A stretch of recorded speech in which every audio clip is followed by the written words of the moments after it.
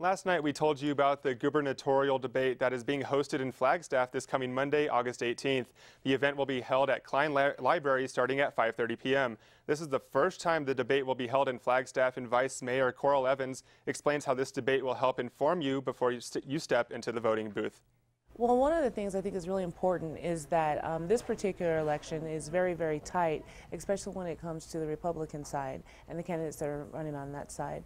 I think that this will be the first opportunity that Northern Arizona really has to influence a governor's election.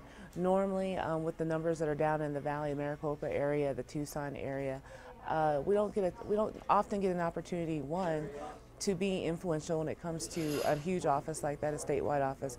But then number two, we've never had a gubernatorial debate here.